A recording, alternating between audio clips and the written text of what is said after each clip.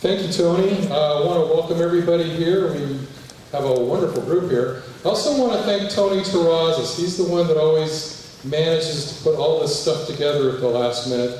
So if everybody would give Tony a nice hand.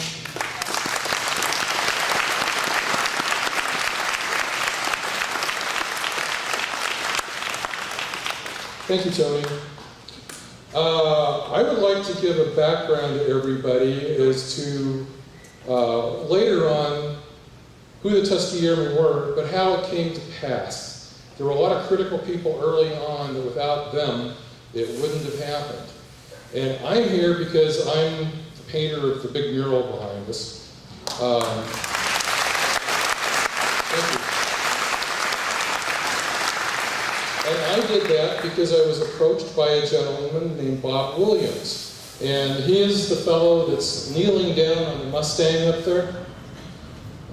He was in the 100th Fighter Group flying Mustangs. He got 2 victories. In the early 50s, he decided to write a screenplay. And the screenplay, 43 years later, got produced as HBO's Tuskegee Airmen. And he came to me with the idea of doing the mural. 6 months into the whole thing, he passed away. Several other people took up the whole thing and miraculously got it all together, and we did this, and it was at LAX Terminal 3 for 16 months. And we brought it back here. It's permanently here now. And we hope to have many more of these things honoring the Tuskegee Airmen, especially while we still have Tuskegee Airmen with us. And in that regard, I would like to have our Tuskegee Airmen who are with us today stand up so you can see who they are. So you guys stand up. Rusty Burns, Dr. Robert Higginbotham, known to all of us as your Rocky, and Mitch Higginbotham.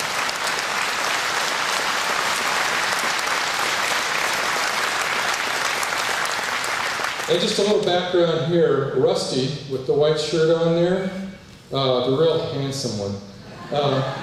He was the first one I painted on the mural up in that corner up there, sitting in the Thunderbolt. And Rocky Higginbotham is right over here down at the bottom, kind of looking that way. And Mitch is, where to go? Mitch is up there, the third in on the top going that way. So they're all up there. So afterwards, if you want to talk to Tuskegee Airmen about anything you have in your mind about what they did and everything, feel free, because these guys really like to talk. Well, going way back in time, like I said, there were some critical people that without them, it never would have happened. Or it would have happened much, much later, but it wouldn't happen in World War II. One person who kind of set the stage for everything that was going to happen later on was a fellow named Eugene Bullard. He grew up in the South, very segregated South, very mean South in a lot of ways, and he was forced to leave home at the age of 8. He wandered all over the place. He lived with gypsies, he tended horses, he became a jockey. Eventually, he stowed away on a German freighter and wound up in Aberdeen, Scotland, because his whole plan was to get to Paris. From Aberdeen, he became a welterweight fighter, got to England, did the circuit of welterweight fighting around there, got some meat on his bones. World War I broke out. At that point, he did get himself to Paris. He was too young to join, so he had to wait a little bit and get some more meat on his bones and everything. The day he turned 19, he joined the French Foreign Legion and the 170th Infantry. He wound up being in every major battle there was, and he seemed to collect a lot of wounds in the process. He got wounded very seriously where the doctor said, well, you're never going to walk again. And at that point, when he was convalescing, an American friend showed up and had a nice talk with him, and betting $2,000 that he couldn't heal up and join the Lafayette Flying Corps. A few months later, he was in the Lafayette Flying Corps, $2,000 richer. For 3.5 months, he flew Newport 27s and reportedly also Spads. Shot down 2 Germans, of which he got credit for 1 because the other one crashed behind enemy lines. But he was the first black pilot, first black fighter pilot, the first black pilot, period. And until then, everybody had been told they could fly airplanes. And all of a sudden, one of theirs was flying airplanes. and it's kind of started changing the tone of everything. Unfortunately for him, 3.5 months into the whole thing, he took leave, went to Paris. On the way back, it was raining. A French army truck pulled up. He started to climb into the back. This big black boot came and kicked him out. Being an ex-welterweight boxer, he couldn't help himself. He started to climb back in. And when that boot came at him again, he grabbed it, and the person inside the boot yanked him out into the mud and pummeled the guy. The guy turned out to be a French officer. So instead of a summary court-martial and a firing squad, because he was semi-famous at the point, they just put him back in the 170th Infantry. He survived the whole ordeal of World War I. He died of old age in Harlem in 1961. A very few short years later, there was this young lady named Bessie Coleman, and this is Bessie Coleman. She had heard about Eugene Bullard. She always wanted to do something different and really be something. She managed in 1920, late, to get over to France. She had just enough money to where she was able to go through flight school. She got her wings in March of 21. Came back to the U.S., and upon landing at the U.S., she was greeted by throngs and all kinds of press. It just astounded her. So very quickly she went back to France, got some more flying experience because she realized that she was kind of in the spotlight. She came back and she flew all over the States for 5 years. She had to fly borrowed Curtis Jennings. She wasn't a very big person, but to a whole lot of young kids, all of a sudden the thought of flight entered their minds. And she flew successfully, doing air shows, breaking down barriers. She had done 1 year of college before she had run out of money. And this was a college in Texas that was segregated. They wanted her to come and perform, do her flying, give a lecture. She said she'd only do it if everybody came through the same entrance. And the school agreed to it. So she did break down some barriers. But the most important thing is, she put it in some young skulls' minds that, yeah, you can do this. Unfortunately for her, in 1926 in Florida, she was one of those that if the jumper didn't show up for the air show, she'd strap on the parachute and make the parachute jumps. She knew she was going to have to make a jump the next day. She went up with her mechanic in the Jenny. She unbuckled her seatbelt to check out where she was supposed to jump into the next morning. And the mechanic was flying the airplane. He stalled it out. It went into a spin and she was thrown out. The Jenny spun in and the mechanic was killed too. But she had done what she was put on earth to do at that point. 15 years later, we had a lot of those little kids that had seen her become Tuskegee Airmen. So she was one of those critical people. Another very critical person was a fellow named Alfred Chief Anderson. The chief happened a little bit later. He had gone through flight school by, well, actually he had soloed himself, because nobody else would do it. He only crashed into a tree once in the process. He did eventually get his pilot's license. He continued on doing the flying he could. He had some reversals of fortune, but along the way, before the reversals really caught up with him, a German World War I pilot, Ernest Buell, took him under his wing and got him to the point where he became a certified air transport rated pilot. So he technically could fly with the airlines. That was a first for a black person. And it got to be known all over the place that Alfred Anderson became, you know, the best pilot in the black community at that time, and a lot better than a lot of white guys. But the reversal of fortune happened. He literally got to the point where he was digging ditches.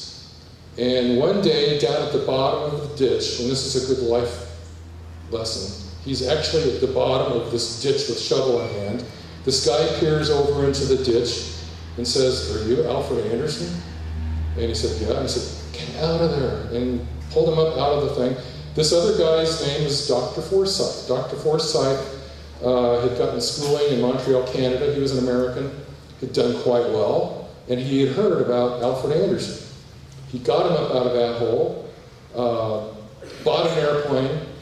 Alfred Anderson taught Dr. Forsyth how to fly. They bought a really nice monocoque and started breaking records. And both of them became very famous. They flew all over the Bahamas, which was a first, to Cuba, Santo Domingo. eventually crashing the airplane because every place they went there were no airports, runways, or anything. They were landing where they could, and it eventually caught up with them. Many years later, and with Alfred Anderson having about 3,500 hours of flying time already, he was hired by Tuskegee Institute when the Institute decided that some of their students were going to have a little flying course down there. So he became the chief instructor, and the name stuck at that point, Chief Anderson. He brought his airplanes with him, which were Piper Cubs. Our Piper Cubs over in the Navy hangar right now. Looked exactly like that, same yellow with the black stripe on it and everything. At the very same point that all this was taking place and they were beginning to have a real flight program at Tuskegee Institute, the military was beginning to get interested. The war looked like it was going to happen. They needed more pilots. The military was bogged down trying to teach pilots. They instituted the civilian pilot training program. With that, schools were supposed to become part of that and start teaching their students and other civilians primary training. Then the military would turn over the thing, and they'd start flying T-6s for advanced training. But the first training would be in Piper Cubs or Stearmans. It was just to get the guys to where they basically knew how to fly. Tuskegee was scheduled to be one of those, but there was a lot of foot dragging involved by the military. They weren't really sure. This is when Eleanor Roosevelt shows up. She belonged to a foundation that she was on the board. They had annual meetings. She arranged to have this meeting this year at Tuskegee Institute because they had a really world-renowned infantile paralysis unit there. Because of Franklin, she wanted to check it out. So while she was there going through the whole thing, seeing their whole infantile paralysis unit, one of the doctors said, "Have you heard about our young people that are learning to fly and getting their wings?" I said, "No." So very rapidly they got out to the airfield. There are photos of her standing there with Chief Anderson and a few of the students. There was one young lady who had already gotten her license. They're all standing around, and her Secret Service people were all there and everything. And she literally said, "I always heard that you people couldn't do things like flying." And she's looking around and she says, "I see that you can do it just fine." And Chief Anderson was saying, "Yeah, we can." So at that moment she said, "I want you to take me for a ride." Her Secret Service kind of fell to the ground and picked themselves up and came over, and the head guy of the Secret Service said, "Man, you can't do that." And she turned to him in typical Eleanor Roosevelt fashion and said, "You don't tell the First Lady she can't do anything." So she went over to the Piper Cub with Chief Anderson, climbed into the back seat. He climbed in the front. They got propped, and they went flying. And 45 minutes later, they came back in and landed, and she said she had a very delightful 45-minute ride. And you know, when she got home to D.C., she started poking Franklin in the ribs. "You got to do this, you got to do this." He had just signed a thing a couple months before that one of the key people, because he was the father, Benjamin O. Davis Sr., the father of Benjamin O. Davis Jr. up there, had been languishing as a colonel in the Army. And he'd been a colonel for, I think, 8 years at that point. And he had 9 months to go before he had to retire. Franklin Roosevelt, at that point, signed a little thing, and he became Brigadier General, finally. And when he became Brigadier General, he could pick his own staff. His first choice for his staff was his son, Benjamin O. Davis Jr., who at that point had gone through that whole thing of West Point with the 4 years of the silent treatment. Nobody acknowledging Benjamin O. Davis Jr. existed while he was at West Point. And in spite of that, he wound up, was it number 37? 37 in a class of 265? So he excelled at West Point in spite of the fact that he was completely ignored and a lot of times very rudely. But he did it. And, you know, it's kind of like showing that you're better than everybody else just by doing really good. So all of a sudden, Benjamin O. Davis Sr. was Brigadier General. Benjamin O. Davis Jr. Had been bumped up in rank a couple of times, but here he was as his, the chief of staff for his dad. But all this is happening at practically the same time that Eleanor had her ride and went home and started poking Franklin in the ribs. So all of a sudden, after Well, he graduated in 32, so we're up to 1941, well actually late 40, going into 41. He gets a letter, even though he'd been pestering to get into the Army flight program since 32, he finally gets this letter and opens it up and says, you and 12 others are to report to Tuskegee Institute to start flying. It's going to become Tuskegee Army Airfield. So all of a sudden he was in. He gets down there, they're building the field, everything starts getting together and everything. The first group of 13, which he is the highest rank, the only officer of the group at that point, so he's put in charge of the whole thing. Things were a little rough at that point, and eventually 5 of them graduated, got their wings. But he soloed September 2nd of 1941, so it was before Pearl Harbor. And the 5 of them got their wings in March of 42. And at that point, things were beginning to go the proper way. The first CO that they had down there wasn't really into the program. There was a lot of the military that was still just eager to see the whole thing fail and rid themselves of the whole idea. But then a Colonel Parrish was put in charge down there. And Colonel Parrish just saw everybody as his guys and wanted his guys to do really well. So from that point on, things started going better with everything. He was really behind the guys. After they started graduating more and more of the guys getting wings, the idea was to get an entire squadron strength, which would be the 99th Fighter Squadron, and then get them into combat. They got trained, they got their wings, they got more training, they got more training. They were boring holes through the sky around Alabama for a year, because the military didn't know what to do with them at that point. So finally, with a lot of pressure, they were sent over to North Africa. They were put into this other unit as their own squadron that is kind of tagging along type. Just follow us, don't come to the briefings, just follow along with us. So that was only, marginally successful because they were only beginning, given marginal chance to do stuff. The next group that they were put into a few months later, things were improving a little bit. They finally got put with a group where the CO of the unit put them on an equal status with everybody else and wanted everybody to do well and looked out after everybody. And with that whole attitude, they started to do better and better. And on one day, Lieutenant Charles Hall, got into a little dogfight and shot down a German. And that kind of set the stage for everything. They finally got a victory. At this point, a lot of what they were doing was ground support, ground attack, that type of thing. That didn't give you that much opportunity for air-to-air combat, fighting Messerschmitts or Focke-Wulfs or something. But then the other squadrons that became the Tuskegee Airmen with the 99th became up to ready status. They came over. They all got their own airfield for the 332nd Fighter Group at Ramitelli, Italy. And at this point, they became an entire fighting wing. That's when they got the Mustangs. That's when the red tails started to happen. And I'm going to look at my notes or I'll get this wrong. Their whole mission changed at that point from ground attack, ground support and everything, to escorting the bombers.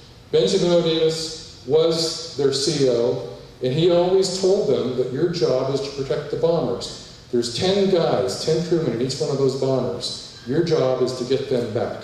Your job is not to go out seeking your personal glory. If I ever hear of you going out chasing a German to get a victory that you can paint on the side of your airplane, it's the last time you're going to fly in the Army Air Corps. So don't do it. So, a week after they started switching over to the P-51s, Captain Joseph Ellsbury just happened to be in the right place at the right time and shot down 3 Focke-Wulf 190s. So things were beginning to happen in the right way. Very shortly after that, Clarence Lucky Lester shot down 3 more. On that same day that Lucky Lester got his, they got a total of 11. And this is while they're protecting the bombers. I have a thing here that was stated by one of the bomber pilots. He said that the P-38 groups, the P-38s always stayed too far out. They were too far out to really protect the bombers properly. Most of the P-51 groups tended to stay too close so they didn't have maneuvering room. The other groups just wanted to go off and shoot down Germans. But the red tails were the ones that always stayed exactly where they needed to be to protect the bombers. Consequently, the biggest legacy combat-wise of the Tuskegee Airmen, the 332nd Fighter Group, is they never lost a bomber that they were escorting to an enemy fighter. They couldn't do anything about the flak coming up, obviously, but a fighter never got in to shoot down one of the bombers that they were protecting.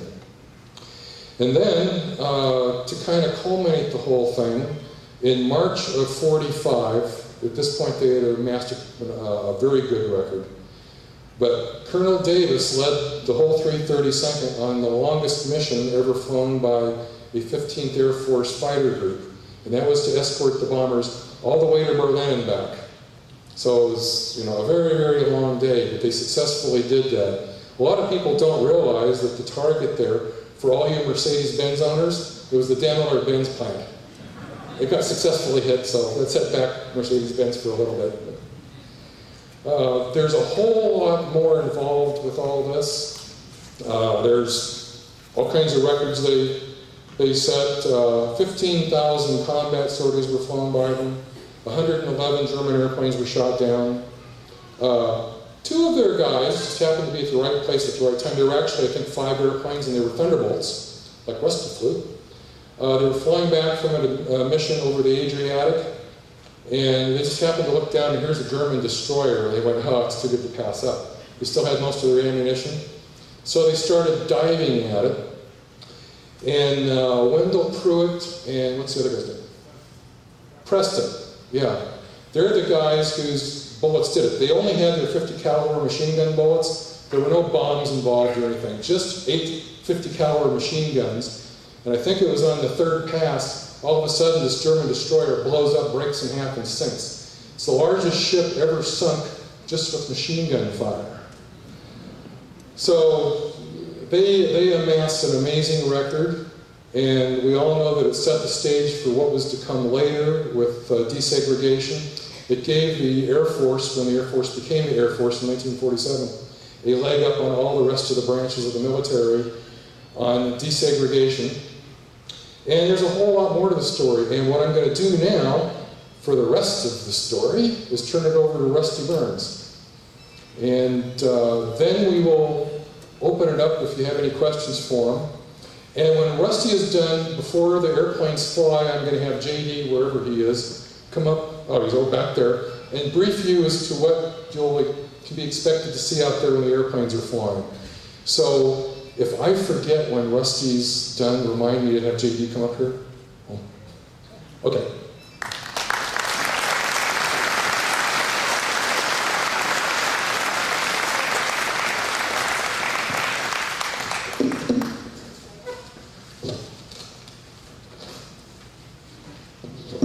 Thank you, Stan. I'm thinking seriously about cutting his hair off and putting a little black on his face and letting him do the story. He does it very well. Stan is kind of sort of taking you through the early stages, the struggle, the people who helped us, the accomplishments. I'm going to just kind of briefly go through those and start speaking to you about what happened after the war and bring you up to date as to where we are today. One of the things that Stan mentioned was the mission to Berlin, where the P-51s flew bomber escort. There's a story that I've never told before that I would like to tell you about that mission before I get started. We have a captain by the name of Omar Blair.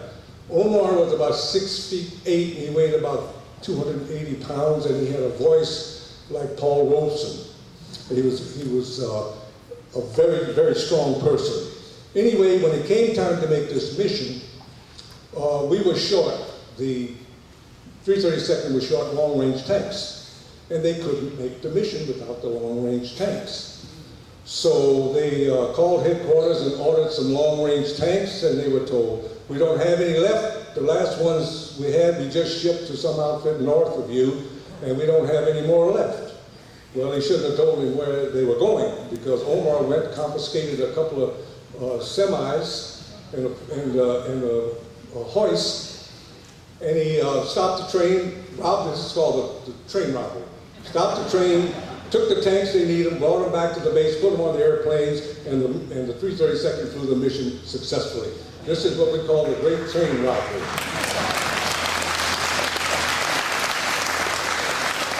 The last time I spoke, I mentioned the people who had helped us, and they were tremendous. I'd like to go back and start off with the beginning of the attempt to become military pilots. I'll go back to 1925 because I have a neighbor who likes to hear this particular story, where the War College was commissioned to do a study on the feasibility of blacks flying military airplanes. Big study, and the bottom line was they decided that blacks lacked the intelligence, the courage, and the manual dexterity to fly combat airplanes. Now this is 1925, and that lasted for quite a while. We got up into 1935 when the CPT program, which Dan mentioned, and we successfully entered that program. But we had a lot of help. In doing so, we had a gentleman by the name of Walter White, who was head of the NAACP, a gentleman who was head of the Poland Reporters Unit called A. Philip Randolph. We had a judge by the name of William Hastings. We had a senator by the name of Harry Truman. We had the head, the publishers of the Chicago Defender and the Pittsburgh Courier, the presidents of the universities who wanted to have this program for themselves, who helped to get the CPT program started successfully in the late 30s. Then we had the beginning of the attempt to become fighter pilots. And there was a struggle there. The same people were involved. Walter White, A. Philip Randolph, Judge William Hastings, Senator Truman, who was still there. We also had a gentleman who happened to be a classmate of mine later on in years. His name was Yancey Williams. Yancey sued the federal government in January 1941 for discrimination. This was a key into the approval of the program. He and Eleanor Roosevelt, more than anyone else, were responsible for the successful start of the Tuskegee Airmen program. By executive order, Franklin Roosevelt signed it right after, as Stan said, Eleanor went back to Washington. She did what wives do best. She convinced her husband that he ought to start this program, which he did. The success of the program, we went through the years of March of 1942 until March of 1946. The program went through all that time. During that period, we graduated 994 were Americans. 4 of them were from the Caribbean islands. 450 of them went overseas. 66 of them died overseas. I'm giving you a little of the statistics now. They shot down 136 airplanes in the air. They destroyed another 273 on the ground. They destroyed 127 locomotives. Now, most people don't think that locomotives are very glorified.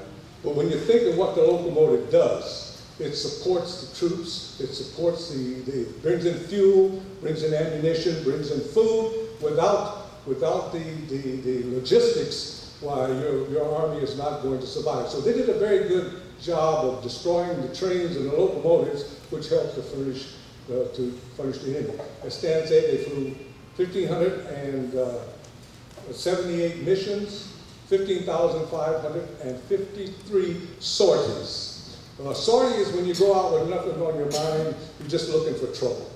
Not necessarily, you don't have a mission, you don't have a destination, nothing to find. You just go out looking for trouble. That's called a sortie. For their efforts, the Tuskegee Airmen received 1 Legion of Merit, 1 Silver Star, 2 Soldiers Medals, 8 Purple Hearts, 14 Bronze Stars, 744 Distinguished Flying Crosses, 744 Air Medals with Oak Leaf Customers, and 1 Presidential Citation. And that's not the end of it, because as I get on here, I'm going to give you some more of what they have done. Now I'd like to take you to the end of the war. We know the struggle that happened before, but now I want to take you to the end of the war. The war's over. our guys come home. Some of the people who went to war came home to ticker tape parades in New York. Our guys didn't. They came home, they not only didn't have a ticker tape parade, but they found that businesses at home was business as usual. We still couldn't drink from fountains, we still couldn't go into restrooms, we couldn't get a room in a hotel. We had to ride on the front of the train and the back of the bus. All the things that we left, the Jim Crow, was still here when our guys came home. So there was a period of time when nothing really happened, or nothing good really happened for the Tuskegee Airmen. In 1948, then President Truman desegregated the services, which is primarily because of the exploits of the Tuskegee Airmen, along with the other guys that did the grunt work on the ground, which was a good thing. However, it didn't really. They deactivated the 332nd, which was stationed at Columbus, Ohio at the time, and all of our guys who were still in the service, I was out by now, all of our guys who were still in the service were similarly around in the various other flight services, other air fields. This didn't really solve the problem because you can lead the horse to water, but you can't make him drink. So we still suffered a bit from after integration. We found a lot of our guys, when you take a flight check, or flight physical rather, suddenly developed anomalies that they didn't have before, infirmities rather, that they didn't have before. So a lot of our guys were failing flight physicals and getting out of the service. So not too many of them stayed in the service. So integration didn't do a lot for the first few years. We went about 30 years after the war when not much happened for the Tuskegee Airmen. And then things began to happen. 1978, the first exposure we really got, nobody really knew about Tuskegee Airmen until then. We didn't know about Tuskegee Airmen until then. But in 1978, there was a program entitled We the People. Some of you may be old enough to remember We the People. It was hosted by John Barber, Sarah Purcell, and a fellow by the name of Byron Allen. They brought 5 of our guys onto the program. Now this is national television. 5 original Tuskegee Airmen were interviewed on national television in 1978, and that was the beginning of exposure. Things began to happen now. We began to get requests for appearances. We began to get requests for speaking engagements. People began to take notice of the fact that we did exist, much the same as you folks do here. It began to be a positive experience. After that, D.O. Davis got his 4th star from I believe President Clinton. Bob Williams wrote the movie, The Tuskegee Airmen, which he, as Stan said, it took him 30 years to find somebody to publish it. War wasn't very popular with Columbia Studios because it was owned by Asian Pacific people. So they weren't looking for any war stories, so Bob had a tough time. If it wasn't for Cooper at HBO, we probably would still be looking for, the movie. But he did write the movie, he did produce the movie. It's showing even as of now. And it gives a good depiction of what, in a small scale, of what happened at Tuskegee. There are 2 events particularly that I like to mention in that movie. And I usually do them when I'm speaking. I show snippets of them. The first one was Colonel Parrish giving Captain you-know-who hell for having used a racial epithet. And he let him know, and the movie does this, he let him know in no terms that he would not tolerate that sort of thing. And that's the kind of a man Colonel Noel Parrish was. The second one was the actor who portrayed Colonel Davis at the time, Bill Davis, did a job of Davis's plea to Congress. One of the commanders in the Pacific, when the 99th first went over, Colonel Mormeyer was his name, didn't take kindly to the Tuskegee Airmen being there, the 99th being there, and he wrote a blistering letter to the heads of the Army at the time, denouncing the ability, I'll put it that way, of the Tuskegee Airmen. He said they couldn't fly formation, they were scared. Every time the enemy showed up, they would run. It was a very, very, very bad letter. However, the Congress knew that the Tuskegee Airmen, the 99th, didn't have a chance to do any of these things because all he had to do was flying up and down the Mediterranean coast looking at fishing. So Davis went to Congress and he gave this speech. And if you haven't seen it, pay attention. It is the most eloquent presentation I have ever seen. Congress heard him, decided that he was right in asking for a fair shake, changed from Mumar to a colonel by the name of Keyes, who took the 99th in and gave them a chance to become what they eventually ended up. The reestablishment of the 332nd Fighter Group, as a part of recognition for Tuskegee Airmen, the Air Force recently reassigned the 332nd Fighter Group, not a fighter group, excuse me, the 332nd Air Expeditionary Forces. They are currently assigned in battle in Iraq, and some of our guys had an opportunity to go over and meet with them and to enjoy their time. The next event that I'd like to mention is we had one of our members, a twin-engine pilot, what we call the Freeman Field Mutiny. You may have heard of the Freeman Field Mutiny. This was an occasion during the war where our twin-engine guys, of which we got one right sitting right over there, Mitch, were at Freeman Field and decided to desegregate the officers' club. They undertook in fours, they would march to the officers' club. Well, the colonel who ran the base knew about it. So what he did was he stationed the provost marshal right at the door. So as our guys got there, the provost marshal turned them around and sent them back. Well, my good friend Bill Terry decided he wasn't going to be turned around and go back. So he kind of shoved the provost marshal aside and went into the officers' club. Well, of all the 101 who got charged, he is the only one who was found guilty, felony assault. This carried through him for his entire life until a few years back. And I may get this wrong, I'm not sure who the president was. I think it was Clinton, who pardoned Bill Terry. 50-some years after the event occurred, one of the presidents pardoned Bill Terry. Then this year, things really began to happen. This has been probably the busiest year that I have had. And I will start you off. In October, I got an invitation to the Pentagon to be the guest, a luncheon guest of Secretary Donald Rumsfeld. Well, my politics being what it is, and my desire not to be a hypocrite, I had some thoughts about whether I should attend or not. I finally accepted the invitation, and I went to, with my wife, I went to Washington, D.C. as a guest of Donald Rumsfeld, and we had a lunch. We had a briefing by General Casey on the state of the military services today.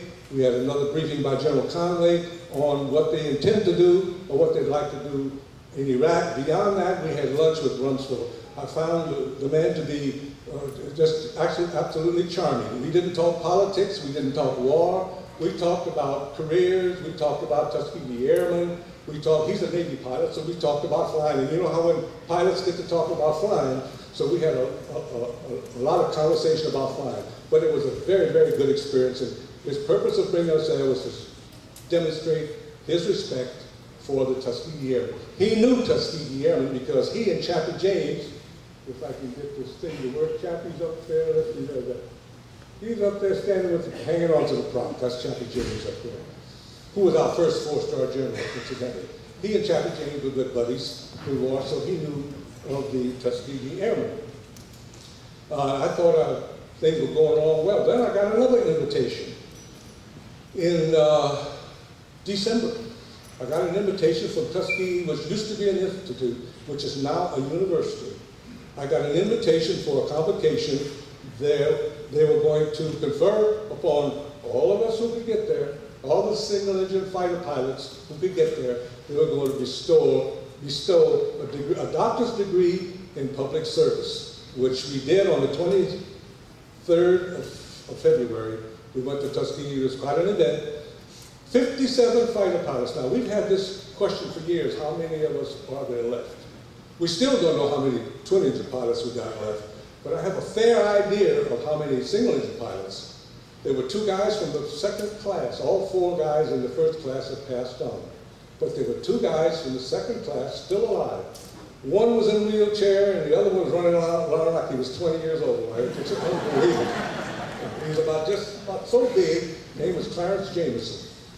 Anyway, there were 57 of us, and I know of at least 15 that were unable to attend for various reasons of infirmity, the things that we get when we get old. So I imagine there's somewhere around 75 or 80 of the 650 single-engine pilots. There's somewhere around 75 or 80 of them still left in various degrees. Now, there were 2 wheelchairs, 4 walkers, 1 pair of crutches, and about a dozen canes.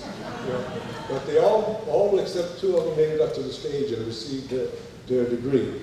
Well, with that, I thought I died and gone to heaven. Everything is going along real great. But there's more to come.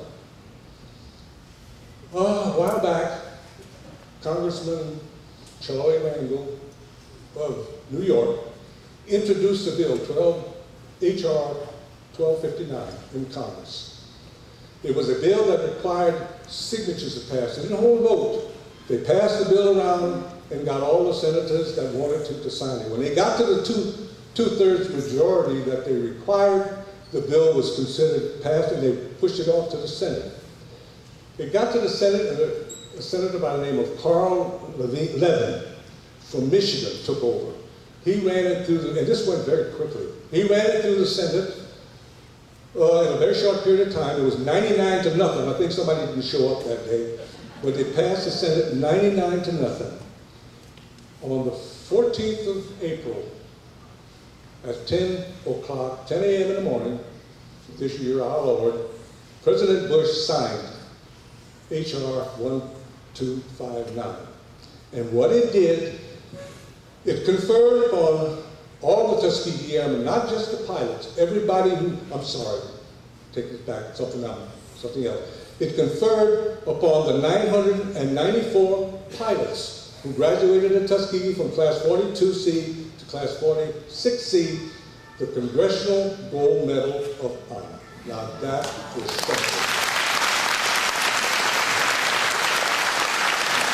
I'd like to put that into perspective for you.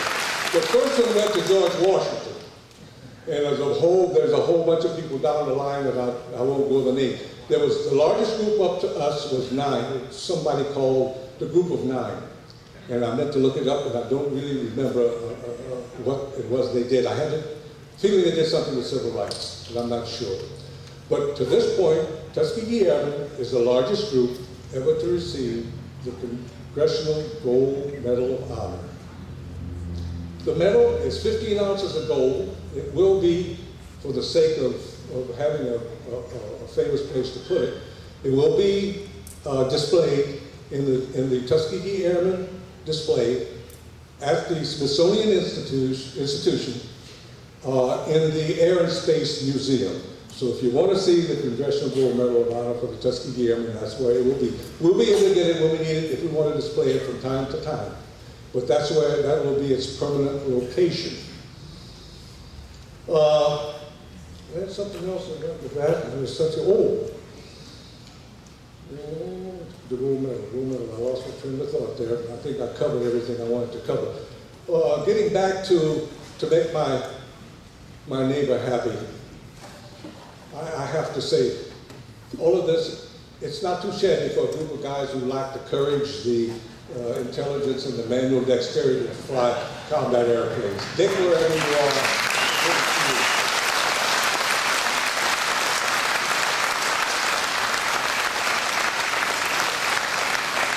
I'd like to take the opportunity to thank you all for coming. We really appreciate your support and your cooperation. And we've had this for years, particularly here at the Palm Springs Museum.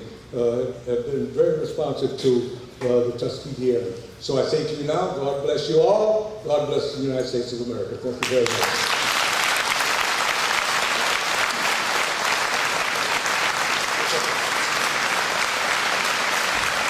Thank you, Rusty. He's always great. And personally, he's a great guy, too, as they all are.